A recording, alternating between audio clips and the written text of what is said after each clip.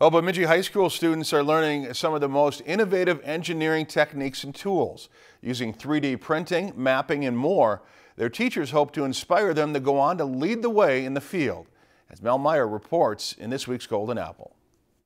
Remember yesterday we wrote the compound inequality? Remember doing that? Through the outside organization called Project Lead the Way, teachers receive training from industry professionals and the materials they'll need in the classroom.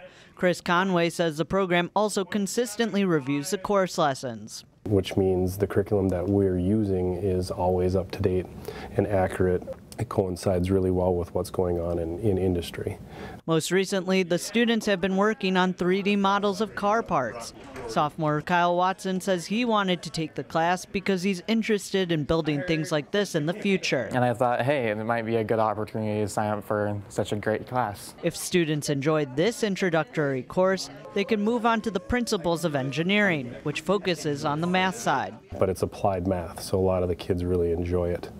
Seeing the numbers go to work. Over in aerospace engineering, students get to learn parts of a plane, the navigation, and how to fly. Then we get into propulsion systems of rockets. They have to build model rockets and fly them successfully. Now they've moved on to unmanned, remote-controlled objects. We are building a robot that has a claw on it. It's supposed to mimic like a rover you would see on like Mars. As the technology that they build changes, so do the people behind it. Traditionally, we haven't had a ton of girls in our classes. One of the things that we're trying this year in the Industrial Tech Department is we're offering an all-girls automotive class. It's just one of the many things students have to look forward to next year. The flight instructor is going to come in and teach the flight part of the course, so the students will have their private pilot's ground school course done. An incredible opportunity for high school students who might have to pay much more in the future for such an experience. It's high school and it's free, and the worst that could happen is I don't like it, and at least I know that when I get to college it's not what I want to do.